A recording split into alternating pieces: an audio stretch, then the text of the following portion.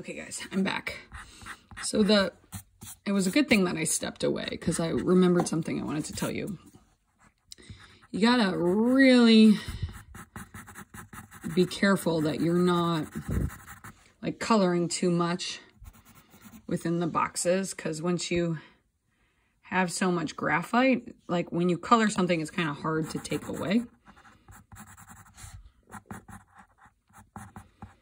Okay, so for the R, the bottom of the R actually goes towards the vanishing point.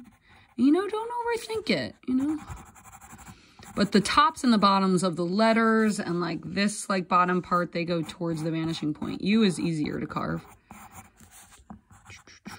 Okay, and vertical lines, parallel. So this up and down part of the U are parallel.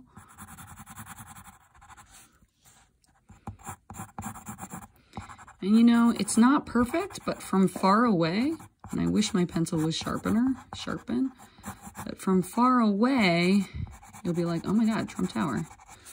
And the details, it's all about the combination of the details. Okay, bottom of the P, zooming out. What? Bottom of the P, I just want to show you, is at the angle of this vanishing point. And then I carve it.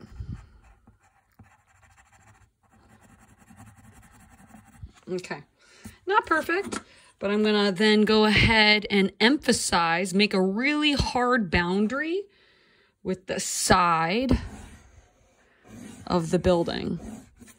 Like that's the corner, and I want that to come out.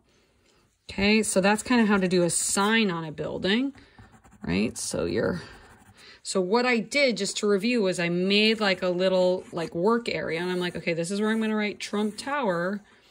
Right? And then this is the top of my sign and the bottom, but all the letters are vertical. Okay? So that's sort of like carving out letters in a building.